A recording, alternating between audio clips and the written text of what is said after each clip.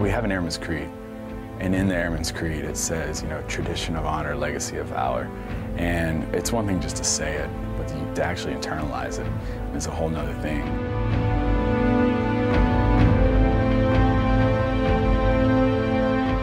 The Heritage Hall reminds us of those who've served before us. I can look at the landing picture from World War II, and it makes you realize that things we complain about are minuscule compared to the things that were going through their minds, the worries that they had at the time.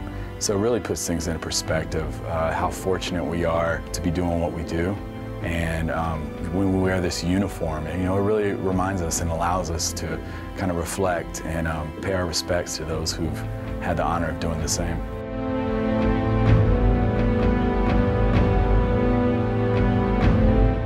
For us, we wanted to do more than just say the words tradition and honor and legacy and culture and show Air Force culture. We actually wanted to demonstrate it. And we wanted to be able to showcase that for our airmen so they could really see what footsteps they follow.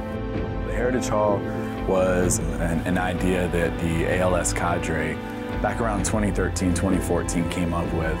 Basically, we had 3 different rooms that really had no use, and they wanted to do something different, so they decided to knock the walls down and make kind of a walk-through museum. And it's evolved over time, so we've actually reached out, we've received some donations here to the museum, but it's basically here for us to celebrate those who have served before us. It gave me a big picture of what happened before I came in.